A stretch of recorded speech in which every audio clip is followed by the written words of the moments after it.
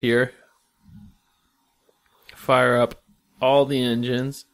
That's what I was debating on what intro music to have. I really wish I had some fun jazz. Because doesn't this book feel like jazz? Yeah. Now that you mention it, it definitely does have kind of that. Well, jazz is pretty big, but it has a chaotic rhythm to it. Maybe I'm just crazy about jazz right now. But you're projecting it on there. Maybe I am. No, I can definitely see. So it's definitely no lyrics to the music. Yeah, very, very. Oh, it's bubbly. Yeah, it's got a lot of energies to it. Energies, high, energies. Hi, and welcome to Seattle's I've Got Energy, Seattle's #1 comic book podcast, the podcast that's dedicated to the first issue of your next favorite comic. And I'm Larry. I'm James. Episode 116 of our big show. Big show tonight too, and this is a fun one. This is Jim Henson's Tale of Sand. Yeah, it's a good one. The lost screenplay of Jim Henson and Jerry Jewell. As realized. Yeah, I liked how they said that, as realized by, instead of illustrated by. Ramon Perez. And colors by Ramon Perez and Ian Herring. The colors in this, I see why they needed two people. Oof, this book is so good. It's got so many layers to it, so many different styles going all at once that and it blends so well together. Oh my goodness, we're going to be talking about this art all over the place. But Larry, before we get into Tale of Sand, which may or may not be my next favorite comic, do you have anything recent and decent for us? I do. This one is called... Oh, let's get some recent and decent music here. This is Wolverine, The Long Night. Now, does that sound like a great comic book? Wait, is that a podcast? It's better than that. It's a podcast. It's better than a comic book. It's a podcast. It's a scripted 10-episode podcast from Marvel. And I heard about this. I've listened to the first episode, and it is good. It's like, what's that over there? So here it is. The setup is a town with a possible serial killer in this town, and they found the bodies with slash marks in them.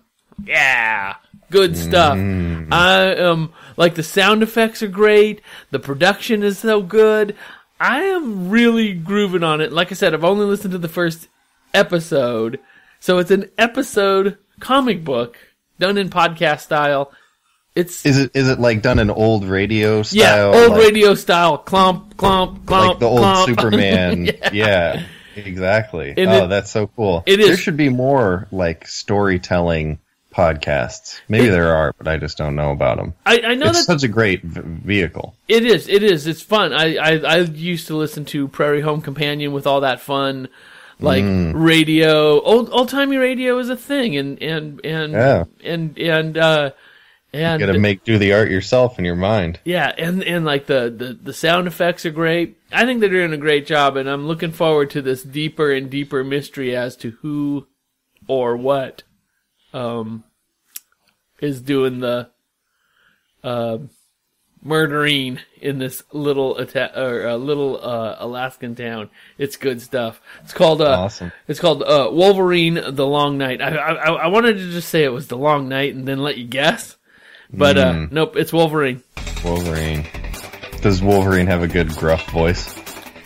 I haven't got to the Wolverine character yet. Oh, okay. So they're really laying it out. It's just the setup. Cool. All right, let's dive into some fun comics here. Tale of Sand. Tale of Sand. All right. And it's Jim Henson. For those of you who don't know, he's the creator of the Muppets, but this is nothing like the Muppets, except for maybe in its craziness. Crazy. The Muppets are crazy. I've seen every episode of the Muppets. This isn't really, I would recommend it for children, except for one scene. one page, maybe even. Yeah, one page. But I mean, and when I hit that page, I was like, why did he do this? Because I really want to. I love it when I can recommend something to everybody. But we'll get to it. We'll get to it. Now, just as a side note to this, I love this. I love that Comixology has put this out unlimited. So if you're a subscriber, you got this. Yeah, but so worth. The hardcover copy of this with the purple little stretchy string that helps you keep your page. Oh yeah, it's got one of those. So gorgeous. It's got rounded edges on the edging. Like so it's not a square bound. It's got a little bit of a round edge to it. And mine has got Ramon Perez's very artistic autograph right to me, to Larry. Oh, awesome. 2002 he signed it for me. Wow. And he's got a cool signature. But this packaging is like, if again, like I know that James has given out a few copies of the things that we've done, some good stuff, like a good graphic novel.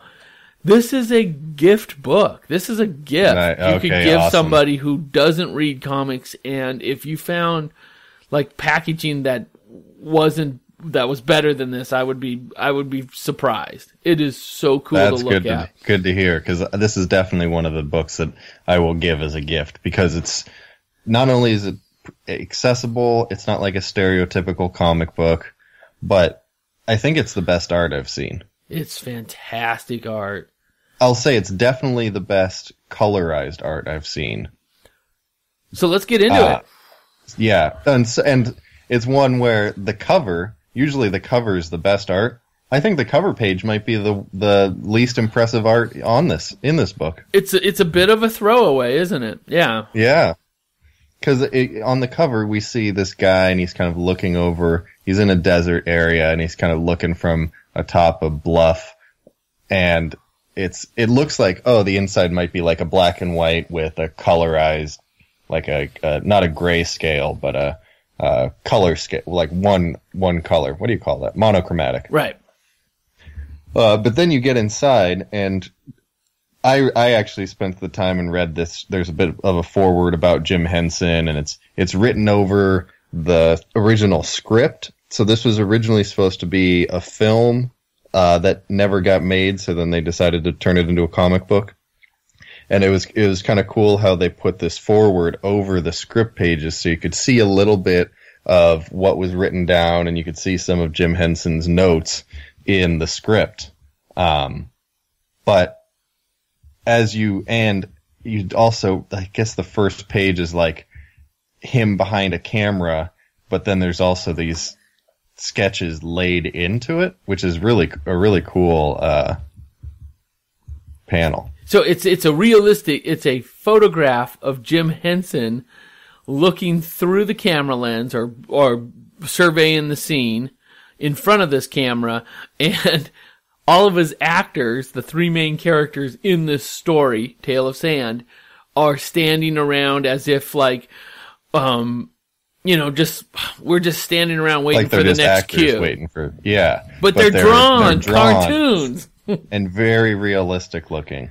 But not like human, not like photorealistic. No. But a lot of detail to them. A lot of detail. I can't get over, I love the costuming of everybody, but the main character is, I don't know, like I just love that shirt sleeves and collar and that scruffy hair. I think the main character is the coolest looking dude with those rolled up pants. Yeah. We don't see the rolled up pants here, but cuff in the pants. Yeah. But you do in what I'll call is the first real page. So there's a page where there's still some script, and then there's like these two long panels of scenery, but in two different kind of artistic styles too. One's a little more detailed and one's a little more cartoony. But then we open on the first page that it's just chaos. It's not, but it's organized chaos. Oh, you're talking There's after the forward. After the forward, there's a page where you see, like, you just look at the whole page all at once. Like, I can't even imagine going panel by panel because it's not even really broken down by conventional panels. But it's got like a corner of a Coca-Cola sign, and it's got his eyes, and it's got he's walking in a group, and there's a clock, and there's a music playing, and each panel is in like its own different artistic style. Like, I've never seen anything quite like it. It like evokes chaos, but it shows the setting and it shows the characters, and it's a good time, but suspicion and what's going on. It's neat. And it's a great way to open up and just like showcase the art style. Well, there's and everything you're going to see. Yeah, so it's this town where our character is invited into, and you see bits of Jim Henson's script like nailed to an old fence post or something, and it's all burnt up and old, and then you hear music. I'm hearing music when I see this, and you see the music notes in the air floating on top of blue blobs of sound. Mm-hmm. Blue and pink and very light blue blobs of sound. And it's bubbly and it's popping, and you're walking into this town. Some of the panels are black and white, and some of them are kind of like a red scale, and they got like a yellow background, or some are just, the main character is like sketched in a different style than some of these other characters. But I do like you're right, there are some scripts of the original thing, and they do a good job in this of like layering that in, but not really revealing too much at the same time. It's so cool. So I'm looking at the screen on the I'm gonna do a little back and forth here because I'm looking at the screen, and now I'm gonna dig out my so that scene that we're looking at is actually a full page. The first one is a full page. It's a 2-page splash page of chaos setup. The next page, and this is similar, but more on the bright scale, and you see a little bit more context of maybe what's going on. Again, it's 2 pages inside of the physical copy, and it's full. It's 2 pages on the digital as well. Mm-hmm. So you see some music playing, some trumpets, some trombones. People are dancing. There's a girl with a balloon, and like each panel is layered over each other and in a different art style, but everything's really detailed, and sometimes things are more cartoonish. I don't know. This was.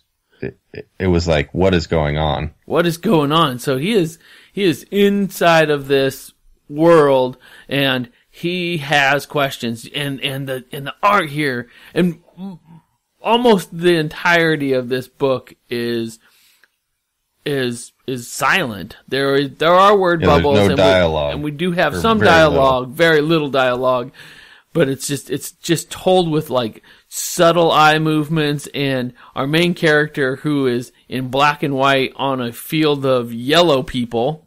Mm-hmm. He's got like suspicious eyes, like everyone's having a good time, but I don't know what I'm like. Not me. Not me. Why am I here? Look at the trombone player with the monkey on his shoulder, and the monkey's playing cymbals. Yeah. It's crazy. It's so... But, and there, you're right, there's no dialogue, and I don't even know if our main character ever has dialogue. Oh, you're right. No, he does. He says map with a question mark. Eventually he does. Yeah. Okay. So then we get another page of like more party, but each one of these 2-page splash pages looks different, even though within it has so much different type of chaos. It more is revealed, like, okay, this is a party. You kind of see the scale of the party. You saw the location. You see our main character now in this one. His reluctance, like there's a guy who puts his arm around him and is like pretty drunk, and then like a girl grabs his arm and tries to dance.